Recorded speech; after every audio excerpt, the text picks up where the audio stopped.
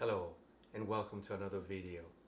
So this will be video number 3, and in this video I want to explain the whole idea of radians, radian measure. So when you first start dealing with angles, you'll be talking a lot about degrees. But as you go higher in math, you start realizing that there's another way to measure angles, and it's called the radian measure.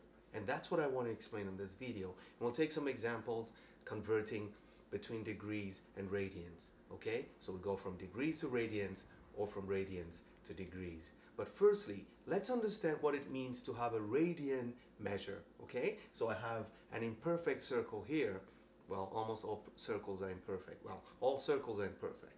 Okay, because pi never ends. So, and this is where the problem starts. Typically, you would say that if you go around a circle, what you have is called a circumference. Okay? We just want to try and answer this question. Just imagine in your mind, or you can try it on a piece of paper, or just try it with something.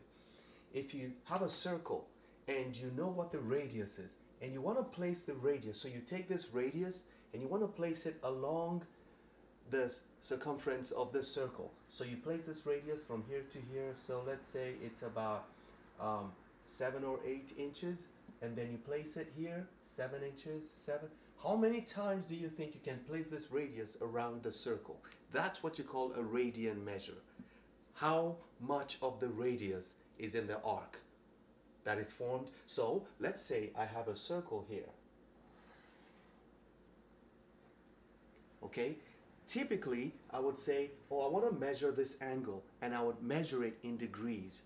But there's another way to measure how wide this is. You could as well say, how much of the radius can I place here? Is it just one radius or more than one radius? If it is exactly one radius, then you say the measure of the angle is 1 radian.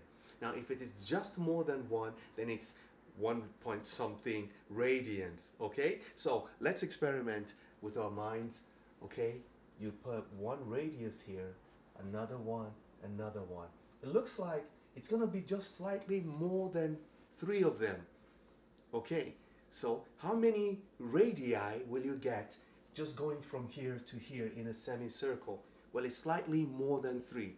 You see that slightly more than 3 is what we call pi.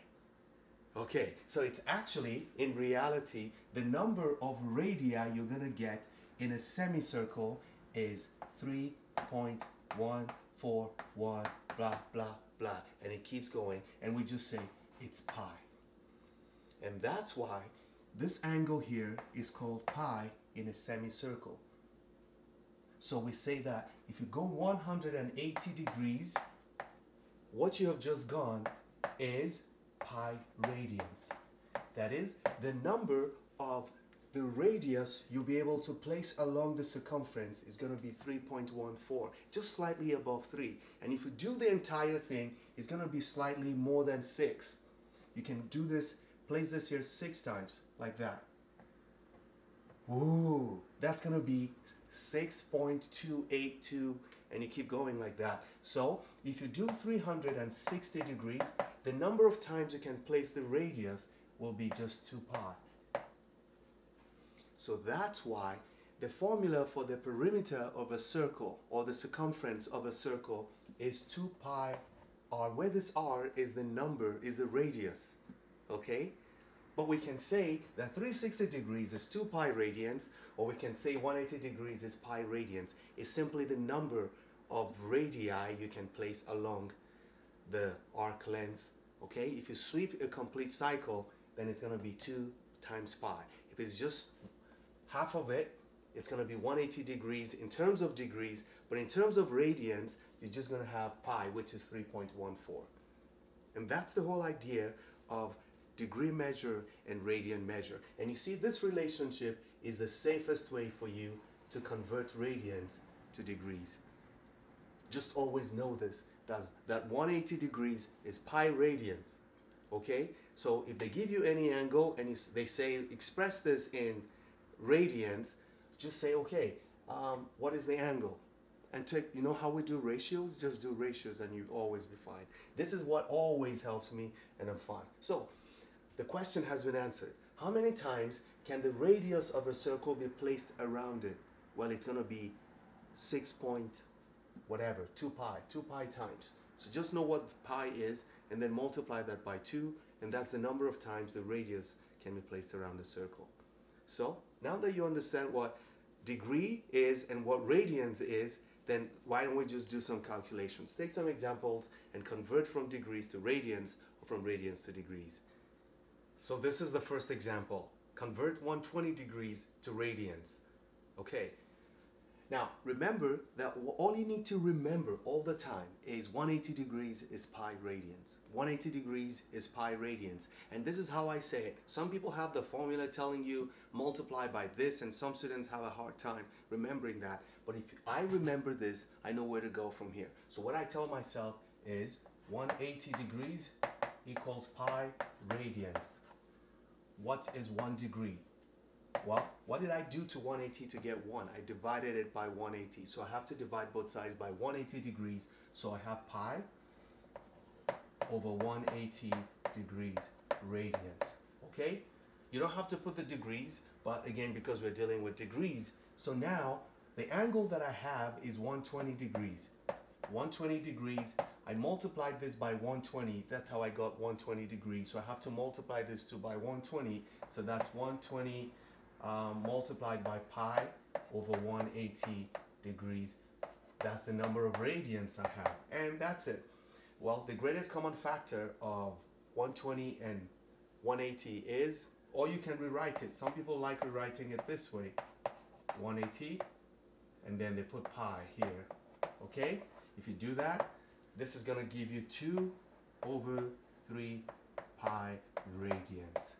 Okay? Or 2 pi over 3, that's a nice way to write it. Let me write it that way because that's the most common way to write it, 2 pi over 3.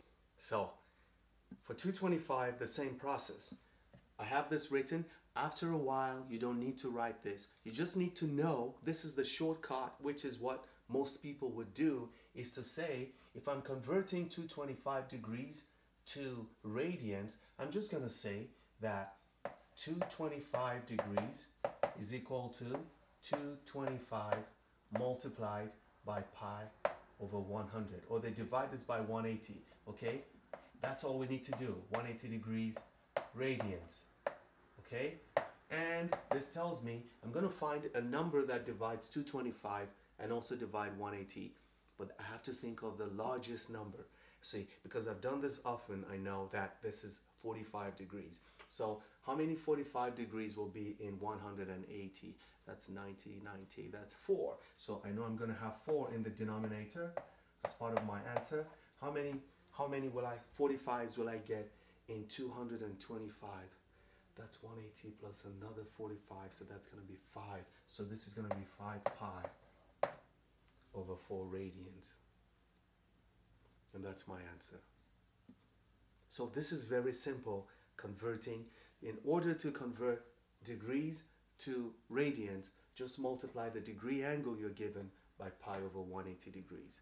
Now we're going to do the reverse. We're going to move things from radians to degrees, and all we have to do is to multiply whatever radian measure we have by the reciprocal of this, which will now be 180 over pi.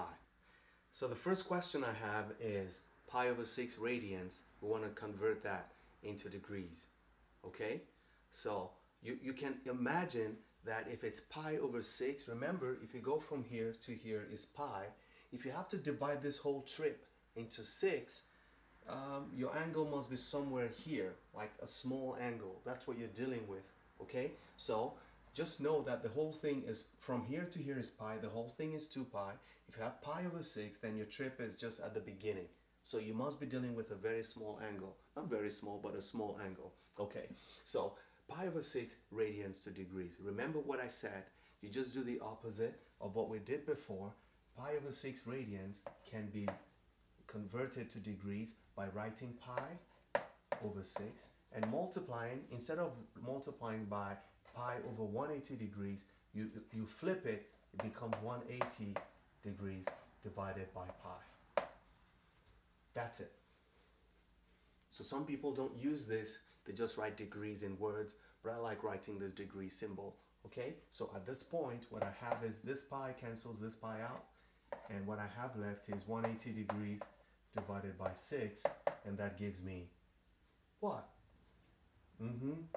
30 degrees. So that's basically what you get in this case. Okay, so that's it. Let's take the second one. For the second one, it's 11 pi over 3. And another way, I just know, because remember I told you that pi is the same as 180 degrees. I don't even do this kind of multiplication. I just rewrite it. I just write this as 11 times 180 degrees, because I know pi is 180 degrees, and I divide it by 3. Boy. So I'm just going to have 11 multiplied by 60, which is equal to 660 degrees. So you might have a question. How can an angle be even greater than going around a circle? Well, you just keep going. So after you get 360 degrees, if the angle is greater than 360, you keep going, you make another 360, okay, until you get there. In my next video, I'm going to talk about reference angle and some other things you need to know about trigonometry. So far, the purpose of this video was to show you that angles can be measured in radians or in degrees. If they're measured in degrees, you're already used to that. If it's in radians, you're just counting the number of the radius that you can place along the length of that arc. And in another video, we're going to do more calculations using radians. I hope you learned something in this video. If you did, leave your comment down below and like this video. And make sure you're subscribed if you're not. I'll see you in the next video. Don't stop learning, because those who stop learning, stop living. Bye-bye.